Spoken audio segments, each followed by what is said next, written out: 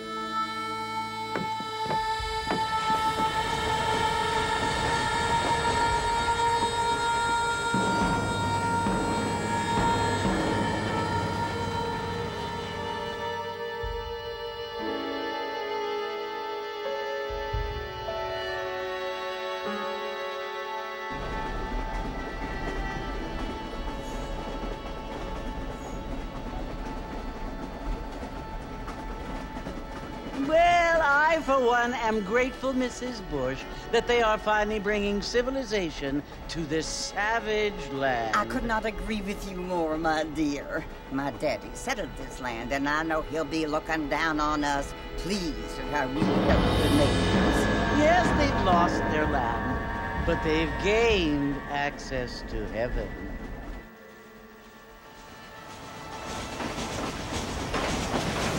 But Father, do you mean unless an innocent receives communion, they're destined to go to hell? That hardly seems fair. What I mean to say, Jenny, is that there is a great deal of difference between an innocent and a savage. I never thought of it that way. Yes, they live like animals, but they're happy.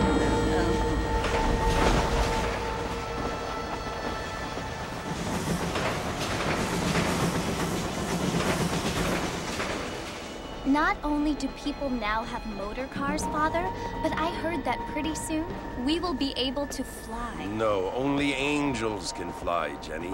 No, apparently people can fly. Didn't you hear? Out in Kansas, a man even got a car to fly.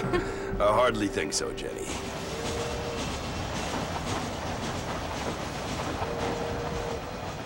Apparently, Mr. Johns wants to run for governor, which is why he's so concerned with cleaning up the state. Nate Johns.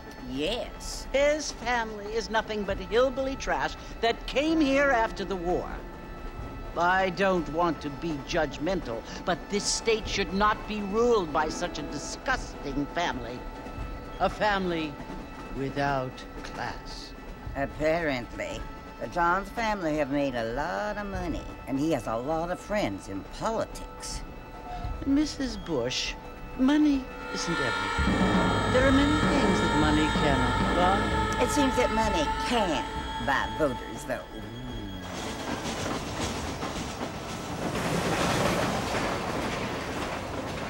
What you must remember, my dear, is that we have been brought here to spread the word. And the word and civilization, they are the same thing. They are the gifts. It is the opportunity we have, the chance to live among people who are decent and who do not kill each other, and who let you worship in peace. It's so confusing, Father. Sometimes I find it impossible to make the distinction between a loving act and a hateful one. I mean, they often seem to be the same thing. Yes, Jenny, it is confusing. But you only have to ask me if you need help. Indeed. Well, here we are, Mrs. Bush. Armadillo.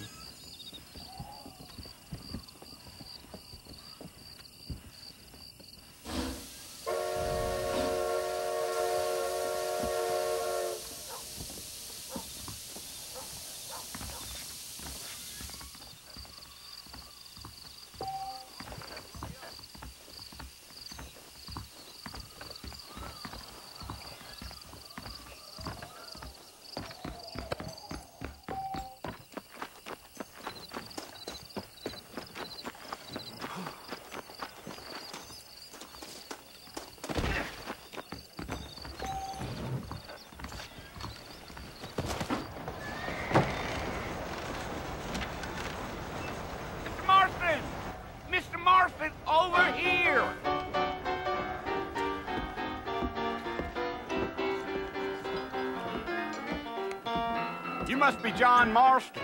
Sometimes. I'm Jake. Your friends from Blackwater hired me to guide you. They ain't my friends, but pleased to meet you, Jake. I got the horses saddled up and ready out front.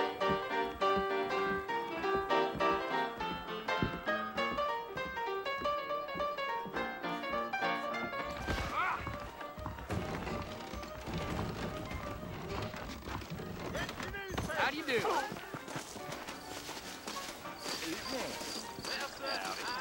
Well, here, let's mount up and hit the trail. That's what you keep saying.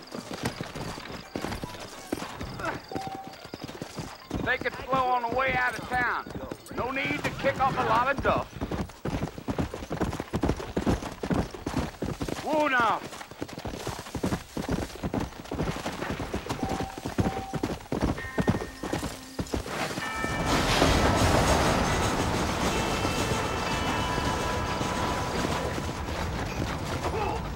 Come on. So it's Fort Mercy you want to visit? That's right. Ain't taking nobody up to the fort in a long time. Strange place for a decent fella to want to visit, if you don't mind me saying. Who said I was a decent fella? It's been abandoned for years now.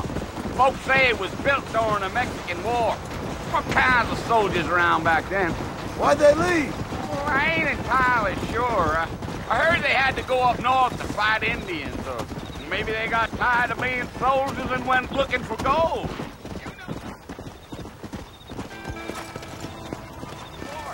I'm looking for an old friend. Well, like I said, you ain't gonna find many folk around those parts these days.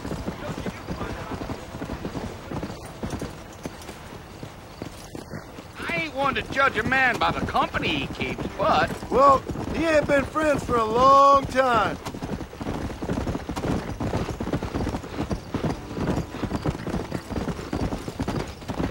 Yeah. Let's go.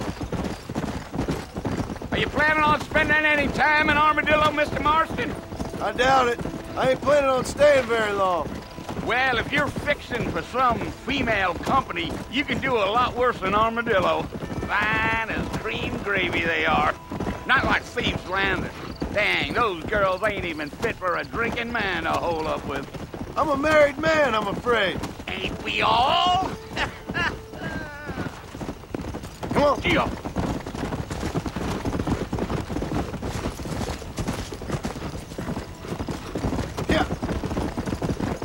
Yeah. Oh, it was the marshal who hired me. Lee Johnson. Do you know him? I think I heard his name. Says he got a telegram from some Blackwater big bugs asking for a guide. I guess it's none of my business. That's right.